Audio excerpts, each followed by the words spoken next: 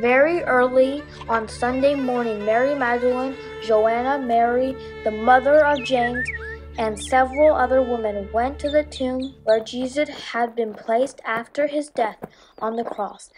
They took spices they had prepared for his burial. When they arrived, they found that the stone had been rolled away from the entrance. Look, it's been opened! So they went in, but they didn't find the body of the Lord Jesus. Where is Jesus? As they stood there, puzzled, two men suddenly appeared to them, clothed in dazzling robes. Oh!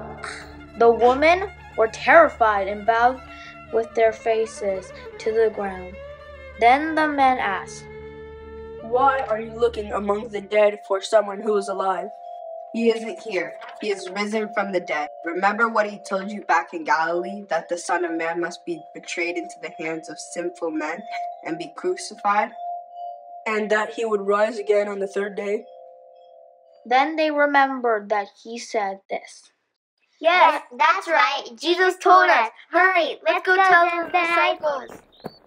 Chomp, chomp, chomp, chomp. So good. Chomp, chomp, chomp. So they rushed back from the tomb to tell 11 disciples and everyone else what had happened.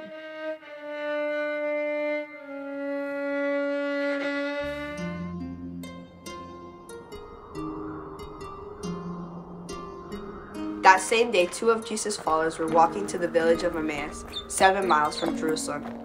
As they walked along, they were talking about everything that had happened. As they talked and discussed these things, Jesus himself suddenly came and began walking with them. But God kept them from recognizing him. Jesus asked them, "What are you discussing so intently as you walk along?" They stopped short, sadness written across their face. Then one of them, Cleopas, replied, "You must be the only person in Jerusalem who hasn't heard about all the things that have happened there in the last few days." "What things?" "The things that happened to Jesus, the man from Nazareth.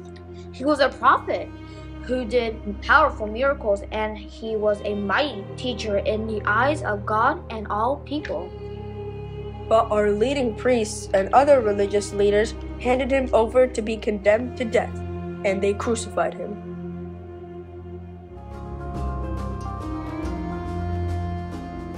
We had hoped he was the Messiah who had come to rescue Israel. This all happened 3 days ago.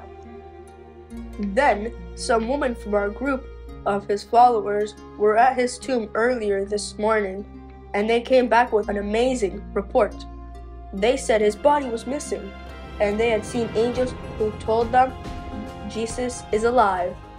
Some of the men ran out to see and sure enough, his body was gone, just as the woman had said.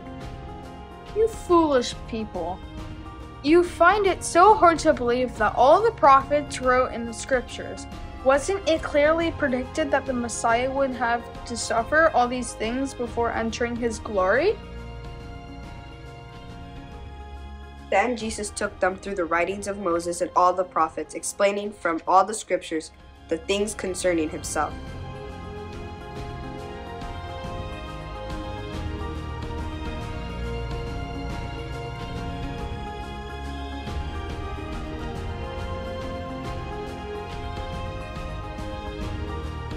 By this time, they were nearing Emmaus and the end of their journey. Jesus acted as if he were going on, but they begged him, Stay the night with us, since it is getting late. So he went home with them. As they sat down to eat, he took the bread and blessed it. Then he broke it and gave it to them. "Our Father in heaven, holy is your name. We give thanks to you." Suddenly their eyes were opened, and they recognized him. At that moment, he disappeared. Oh, it's Jesus! Didn't our hearts burn within us as he talked with us on the road and explained the scriptures to us? "The Lord has risen indeed." And within the hour, they were on their way back to Jerusalem. There they found the 11 disciples and the others who had gathered with them. During the 40 days after Jesus suffered and died, he appeared to the apostles from time to time. And he proved to them in many ways that he was actually alive. And he talked to them about the kingdom of God. Once, when he was eating with them, he commanded them, Do not leave Jerusalem until the Father sends you the gift he promised. As I told you before, John baptized with water, but in just a few days you will be baptized with the Holy Spirit. Oh, yeah. So when the apostles were with Jesus, they kept asking, Lord, has the time come for you to free Israel and restore our kingdom? The Father alone has the authority to set those dates and times. They are not for you to know. But you will receive power when the Holy Spirit comes upon you, and you will be many witnesses telling people about me everywhere, in Jerusalem, throughout Judea, in Samaria, and to the ends of the earth. After saying this, he was taken up into a cloud while they were watching, and they could no longer see him. Going up the clouds. Wow, there he goes. Look at that. As they strained to see him rising into heaven, 2 white-robed men suddenly stood among them. Men of Galilee, why are you standing here staring into heaven? Jesus has been taken away from you into heaven, but someday he will return from heaven in the same way you saw him go. We have to share. Then the apostles returned to Jerusalem from the Mount of Olives. Should go right away.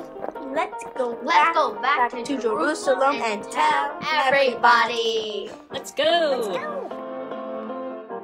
Chomp, chomp, chomp, chomp. So good. Chomp, chomp, chomp. Chomp, chomp. Here, what's this one? Oh, this is even better. Chomp, chomp, chomp. Chomp, chomp, chomp, chomp. Oh, okay, I'm full.